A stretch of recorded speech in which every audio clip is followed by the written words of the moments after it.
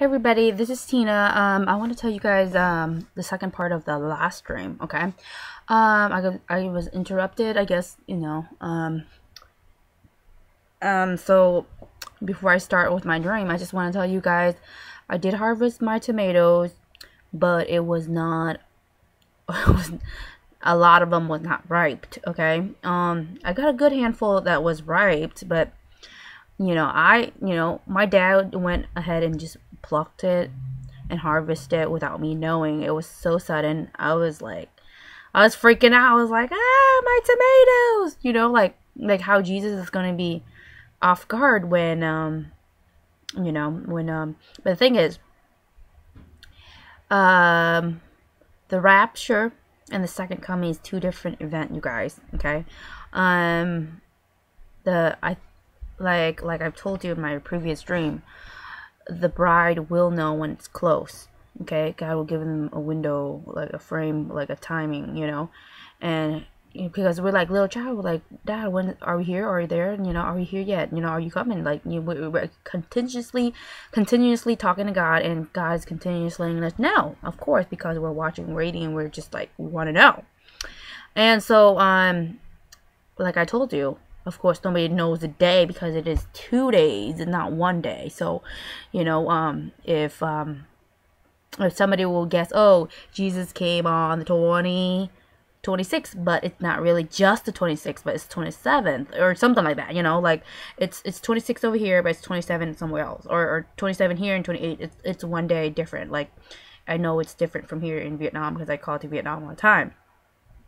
So what I want to tell you is, the harvest was not what I expected. I expected more from my gardening, but I didn't get much out of it. I'm assuming that's what God's gonna feel like. He was expecting more, but he didn't get more, So so what happened was, my dad harvested the first bunch, and then I ended up going and I went back into it and harvest again.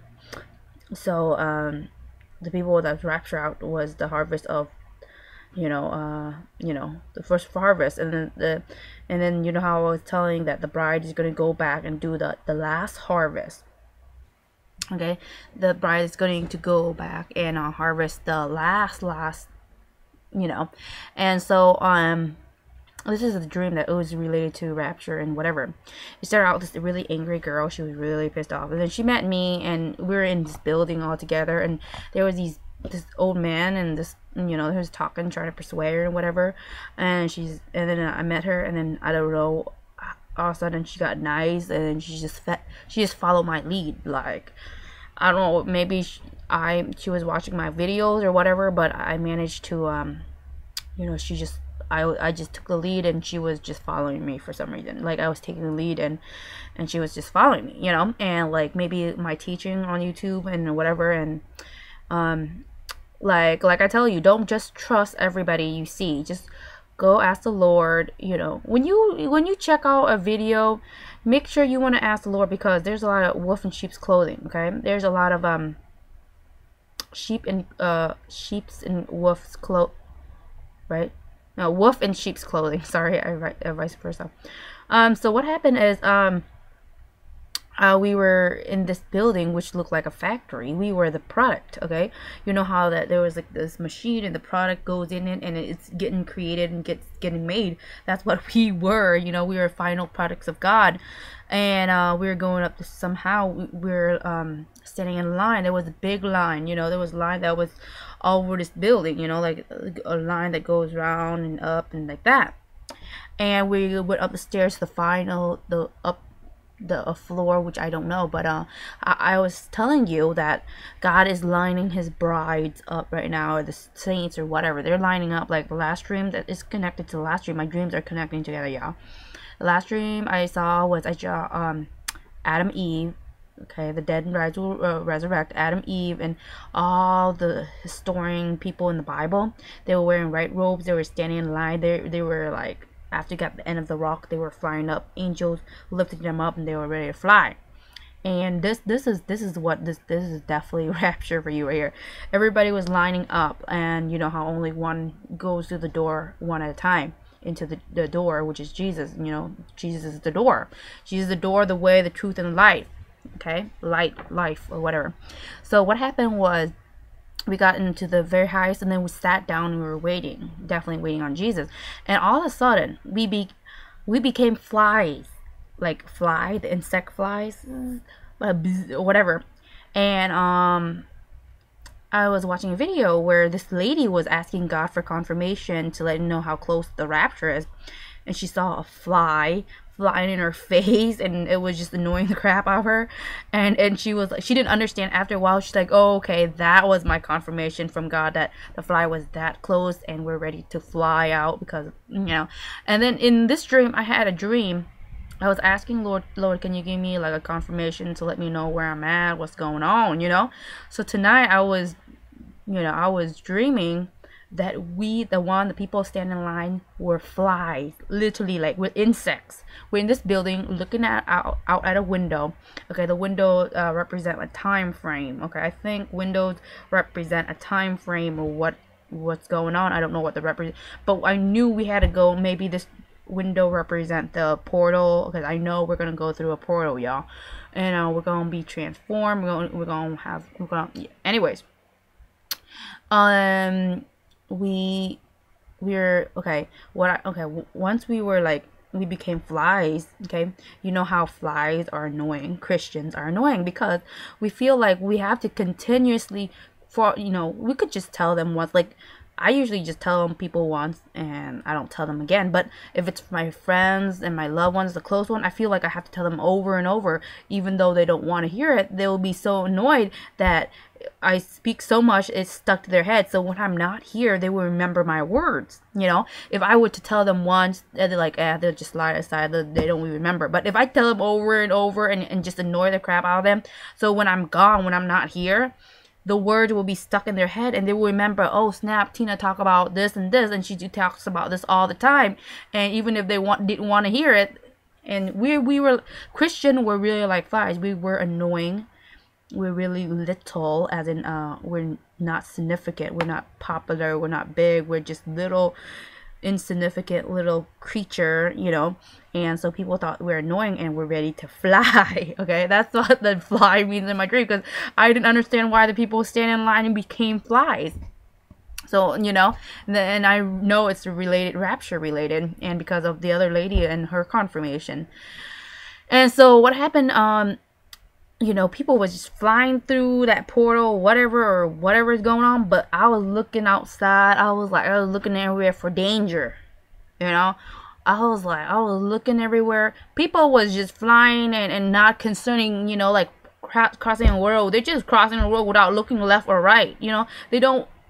I always tell, I'm not a type of person. You better be safe than sorry. You know, get confirmation from the Lord. What's going on? Talk to the Lord. Ask Him. Let God be your eyes and your ears. Cause when you pray to the Lord, when you're praying and you're covering your butt, like, Lord, don't let me be deceived. Don't let me be traps and tricked from the devil and all that, and write my name in the book of life. So if you ever get deceived, you're like, well, Lord, what's up? I pray for this, because you know how God said, if you pay for bread, your father ain't gonna give you a stone. So if you pray that you don't get deceived, you ain't gonna get deceived. If you pray that you get knowledge and wisdom, is exactly what you're gonna get. If you pray for that you don't fall into their tricks or traps or deception, this is what you're gonna get. You're not gonna be deceived. Or this is things that people don't pray for. So guess what? They end up being deceived, trapped, and whatever, etc. And they don't pray for knowledge, so they end up being dumb, and they, you know, whatever. So what I'm saying is, when you pray, you know, let God be your eyes, let God be your ears. So, because God sees and hears everything, so you are hearing and seeing everything, and you know how to dodge it. So I knew where there was these things, you know, how the can that they kind of like let the bees smell so they can die off or whatever, like get away or whatever. I know this air that was coming out of these metal thingy was poisonous. Like, it was gonna drain us. It was gonna dumb us down. It was gonna like hypnotize us. I knew it was poisonous, and we're not supposed to smell it. So a lot of people just fly through it. I was smart enough to cover my nose. So I did had a good whiff of the smell because it was so strong, but I wasn't as contaminated as the one that did not cover their nose. Like I was praying away to cover my butt. You know what I mean? Like, so what happened was, it was like outside was like a farm. It was a late season. All the harvest was taken away. Like it was dead. The yard was like completely dead, y'all. There was like no green stuff at all. Everything looks like it was after a big like destruction, you know. And this thing, the smoky thing that was coming out, there was 5 of them or 6, 5 or 7 of them, like a can that looked like it was like this, kind of in a shape like this, but like a with a handle. It came out like smoke or something that was not good for your lungs. Okay, maybe radiation or whatever, I don't know what it is. So, you know, people just going out without, you know, speaking to the Lord and without watching out before you cross the street, kind of situation. You know, they're not allowing God to be their ears and eyes, so they don't pray for these things. So guess what? You're gonna get deceived if you don't pray to get you know, if you don't pray for knowledge or wisdom, you're gonna not get knowledge or wisdom. If you don't pray for not getting deceived, you're gonna get deceived. So I pray that I don't ever get deceived or go in traps and scams and trickeries of the enemy. So that's exactly what the Lord gave me. I'm like, praise the Lord, hallelujah.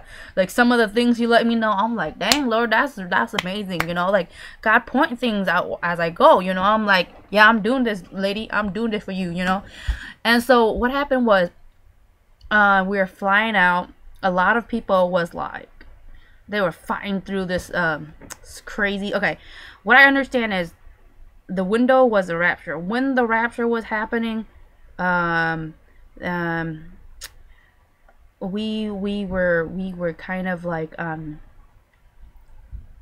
okay, honestly, we were kind of going through it. Okay, in the dream, we were flies, so we had to transform body. Obviously I was transformed into a fly, so we had this transformed body. We're going, okay, there was a few people that stayed in the building. Like I told you, there's gonna be people that's gonna stay after the rapture. They're just gonna stay there, and there's gonna be a few people that's gonna be sent back to do God's will. Okay, the ones that became flies. A lot of them became flies, actually. A good half, or I don't know how many, but a good portion of them stayed in the building, and a good portion of them went through to do God's end time will, or do whatever. So we had supernatural body, I'm assuming, because we were like transformed into bees or whatever, and they represent we're gonna ready to fly and stuff. And so what happened was, I was trying to dodge the smell and trying to like, I was able to dodge it, but I could not, like, you know, I still smell it, but it didn't really do too much to me, you know. But I knew I shouldn't smell too much of it. This is the poison of the world, okay? It's all in the air. I don't know what it is, but it's just like, it's spiritual things, you know. I don't know. It's okay. Anyways, there's that girl again. Well, before we started to fly, we were sitting down, right? And you know, there was that girl that was following my lead, and then there was this guy. I don't know who these two are, but I put my hand over them. I'm like, I love you guys as brother and sister of Christ. You know what I mean? I don't love you morally, like immoral or moral, like carnal love, like the humanity love, earth love. I love you spiritual love, like brother and sister of Christ love. I think with love, it kind of fixes everything. It heals and fixes it. It gives you a escape route. You know how God loved it, gave us escape route through Jesus. You know, love really gives us an escape route, really. So you know, it sounded really good in a dream how I said that, and they agreed or whatever, I don't know. And then after that, we went flying through the window. And then you know, I was getting to the ground because the air was really polluted. So I went down, and I was like, you guys, come this way. Like I was going through, there was this gate, or this you know, the farm that had the gate, or not the gate, but like the wood gate kind of thing, and to keep the cows in or whatever. I was telling them, this way, you guys, this way, don't listen to them, come on. I was actually trying to lure them out of the big old mess that they were going through. Like they were like, they didn't want to depart from whatever. They still was a little stuck in the world. They were like really amused of what's going on. I'm like, no, this way, we got no time left, hurry up this way. Like, I was trying to help them to get out of danger, you know. And so we were on a run. There was these big old human that was tracking people, tracking these bees and trying to kill these flies. We were flies at the time. They were trying to track and kill all these flies because these flies are so annoying. They had to kill all the flies out there. There was so much flies. And I was, you know, we're in fly, but I knew we're human, but we're fly. We're little flies, you know, we're flying around trying to hide and whatever. And so we were hiding under this little sculpture or something, and but the other two was following me, the one that I put like this, and then they were kind of exposing, and then the human saw it, and he took one of a tool of the gardening tool and cut the right hand of the girl. I was like, ooh, but she didn't felt no pain. Like I told you, you're the one that have supernatural body, they're not gonna feel pain, because when we're transformed, we are overcomer. We overcome death, and the punishment of sin is death, and pain is result of death. You know, like illness and stuff is chained to a sin and death. And so when we are given eternal life, we or that new body, we don't feel pain, even though we get stabbed, but we don't feel the pain. Like, that's gonna be cool. We won't feel any more pain or agony and all that. You know, we don't feel that. Even though we get shot, but we don't feel it. We're like like literally like we don't feel nothing. You know, so and her hand was like broken. Like, there was a little skin that was keeping her hand to her arm. You know, but it was like completely cut off.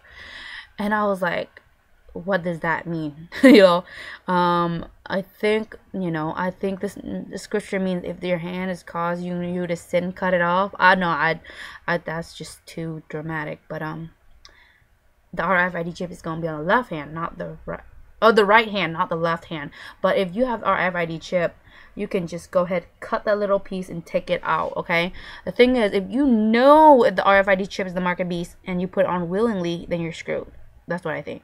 But if I think if you don't know and you end up putting it on and then you found out it's a mark of the beast, then I think you have a choice to take it off if you desire. But more likely they're not gonna take it off because they think it's the coolest thing to have is the RFID chip. They think it's the new shizmy Disney, you know, like the cool thing, you know, and that everybody has to have one of these, you know, like it's the cool thing. You're not cool if you don't have it. You know, it does a lot of tricks too, and don't do it. It's all a deception from the enemy. Okay, to change your DNA and blah blah blah and spiritual whatever.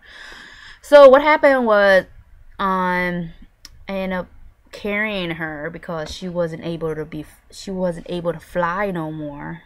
Okay, this girl, I don't know why she was not able to fly anymore, but I was holding on to her like a baby. Like, my pair of wings was supposed to fly both of us back into, you know, the place that we depart from, which is the heaven. That building might be heaven or something, I don't know. But we end up going back into this. There was a circle pool. Okay, people were standing on the perimeter of it. You know how people was in a line, they had to stand in a circle and they had to go through this and then through the machine, and that machine might be the door to heaven. What's going on, I don't know. But they're like, you know, and in the water, there was water up to here in the pool, and I don't know if you guys can tell me what that means. But and then all of a sudden I found myself in a lane with I knew I was in like in the 3rd or 4th grade, in the heaven classes. You know how, you know, we're taking classes on here on earth, and we're taking classes and tests. This earth is literally a school, and teacher, and the main teacher is supposed to be Jesus Christ. So what happened was I was like on 3rd grade. I was like this small, but I was standing in the same line as a 8th or 9th grader, and they're like, what, how are you here, how are you able to be here, you're so small, you're like a new person, how are you able to get here? Like, they were shocked. Like, I was so small that I was really small, and I managed to, like, with the age I am at, I know, like basically I know, like, there was this guy, he said what I knew What he knew in 10 years, I knew in like 1 or 2 years, because like I told you, there ain't no time left. The more you spend time talking to the Lord, the more he's going to share with you. You just need to be hungry about it, and you just need to seek the answer. I'm really fascinated and curious about, random things, and my brain's just like that, and I don't know why. I'm just made that way, I guess. So I was like, I managed to skip a couple classes, and I was like, like, I don't know why I'm here. I just standing here. You know what I mean? So what I'm trying to tell you, if you have personal lessons and classes from the main source, which is Father, Son, and Holy Spirit, you're gonna progress, you're gonna grow faster than if you learn that from me or some priest or some evangelizer. Okay, you're gonna grow normal speed. But if you go straight to the source, you would like, because God, God is telepathic. Everything in spiritual is like kadang, like it's just instant smack in your face knowledge. Like it's just like duh. Like when God talks to you and God tell you things, you're like, oh, wow, oh, okay. You're like so amazed. I get shocked every day when things God tells me. Like I'm just like my eyes are opening up, like my brains are opening up to like possibilities. You know what I mean? Like I'm like, whoa. Like once you let go of this earth and the teaching of this earth, and let God deal with your knowledge, let God deal with your brain and your spiritual, let God deal with it, that's when you start growing and improving. When you let matters in God's hand, he's doggone tingle and fix you up, like that company, that factory, whatever. So all I'm asking you is seek God on everything. Okay, only God is going to let you know. Cause I asked question like never before. I asked the most impossible question, and God gave me the answer, and I was like, whoa, totally radical, y'all. Like radical. Like, are you sure, Lord? And I was like, sometimes I'm like, wow, that was just like there are times he tell me stuff, and I'll be like, I'm trying to swallow because like I want to understand it, but it was just too complex. I'm a fourth grader. I was able to learn 7th and 8th grade. I wasn't able to learn 12th grader stuff. You know what I mean? It takes time. You know what I mean? But there's definitely going to be more testing after the rapture for those people. There's the rapture is graduation. Graduation on your class. I don't know what your class is. All I know is the more obedience you are, the more discipline and listening, obeying God and doing his will, which is salty things you don't like to do, like preaching, evangelizing, preaching and fasting and praying and all the holy things, and keep sin off your head and all that holy things.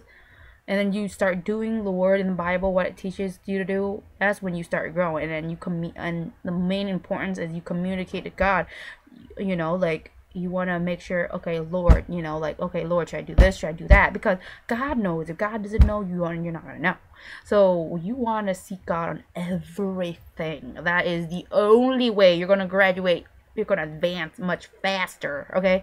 That's the only way, okay? Why do I keep telling people they know religion, but they don't know God? They're still on the milk, okay? Because they go to humanity. They go to me or a preacher or a nun or whatever to get their information instead of going to the source, which is the Father, Son, and Holy Spirit. And before you go to them, you got to have, you gotta do step 1, step 2, check out my other video. You gotta you guys say the sinner prayer, meet in your heart, confess through your lips, and trust in God, have faith in him, lay everything on the table, everything on the counter, okay? And just trust in him, and he'll take care of it. But you gotta, when God starts speaking, and all you needed to be is obedience. I'm not the best at it, but I'm trying. And when I fail to do something, I repent and ask God to give me more power to be more obedience. Give me to listen to you better. I always pray, let me love things you love. Let me hate the things you hate. So when it comes to it, it's much easier for you to do than, so if you don't like to pray, and so God love us to pray. So guess what? You end up loving praying. Like now I love to pray. Before I don't like praying. I think it's like, a waste of time, really. But now that I realize that's what God loves us to do, and that I love praying now, you know what I mean? Like, and just, I love, you know, one thing I haven't not learned to love yet is fasting. Okay, when you fast, okay, I'm telling you, when I fast, okay, like, you go out without food and without water, man, and then your prayer was gonna answer like this, you know. You have to have faith. And then when I fast, that's when I heard God audibly, and I was like, are you kidding me?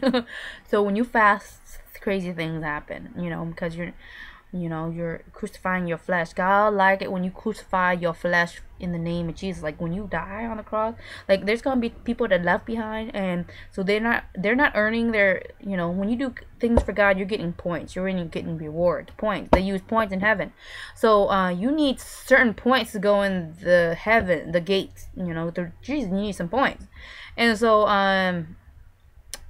when you do the word and you obey, so when a person don't have enough points, one, they're either staying in the tribulation, or, you know, they have to accumulate their points, you know, they have to, and then when you die on the cross, when you get crucified for God and not take on the mark, you're gonna get a lot of points for that, you know, like people the saints that's not gonna get the mark and is willing to be beheaded for God, that is their points to get in the gate, because they never have done anything for God, or they think they've done stuff, but their stuff was not approved. It was not approved by God. Like, for instance, like, you know, God say, when you pray, fast, and evangelize, pray, when you're praying and you're fasting and and when you're helping the poor, you do it the right hand without letting your left hand know. So when you know you're doing good, but guess what, you end up letting your left hand know, guess what, you don't get rewarded, which you think you're getting reward, but you don't. So you know, for those people that think they're getting reward, they don't, because they don't know God. Because why does God say in those days, depart from me, you worker of iniquity, I never knew you? Because you never knew the word of God, you know. Even though you're helping the poor, but you never knew that God didn't want you to be boasting about it, you know, like show off about it, you know. And I'm not saying I don't do that, but I realize it, I repent, I realize my disease, and I ask God to help me with it, you know. Help me with some of this area. Help me to not boast. Take all pride, arrogance, and boasting away from me. Anything that's not from you, take it away, Lord. You know, fill me up with more holy things, you know. I just pray all sorts, you know. And so if you run out of things to pray, just ask the Holy Spirit to intervene, and then you'll be speaking tongues and you don't even know it. You know what I mean? Like, like, just ask, you know, if you speaking tongues really help, because even though it's speaking tongues, when you're speaking tongues, you'll know that, oh my goodness, like, ask God to give you the baptism of the Holy Spirit, the gift of speaking in tongues. And then you'll speak blah, blah, blah, blah, blah, blah in a way, and you don't even know what you're saying. And then you'll know that would be like a supernatural thing for you to witness the power of God, okay? God is telling me to go cast demons from people. And I'm like, oh, Lord, can I just heal people instead of casting demons? I think it is all a progress. Okay, the next step that, you know, like, God, okay, the first thing he wants me to see if I'm willing to give up. Okay, the next step, he's want me to go cast out demons on people. And the next thing is going to be healing people. But before healing people, he wants me to start, like, I know how to cast, because I've cast demons out of myself once, and I was going like like I was going like a snake and all sorts of crazy stuff. Check out my how to be delivered, okay? And I was gonna put a video together and just show people how to.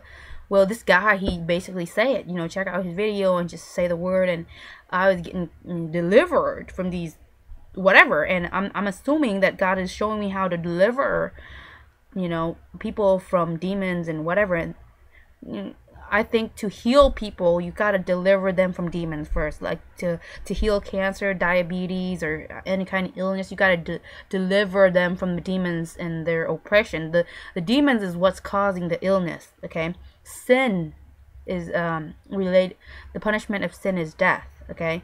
Pain is related to death, okay? All this pain, agony, like cancer, disease, is chained together with death. And so so basically, God was telling me, in able to heal somebody, you gotta get rid of their demons first, to, you know, strike them, you know, and then strike the spirit, cast the demon spirit out before you heal them, you know, because And you know, person got to know the Lord and get saved, because if the person's not saved, more likely the devil is going to come back and invite a few more in. So you want to make sure you're with God and stuff like that. Blah blah blah. You know, amen.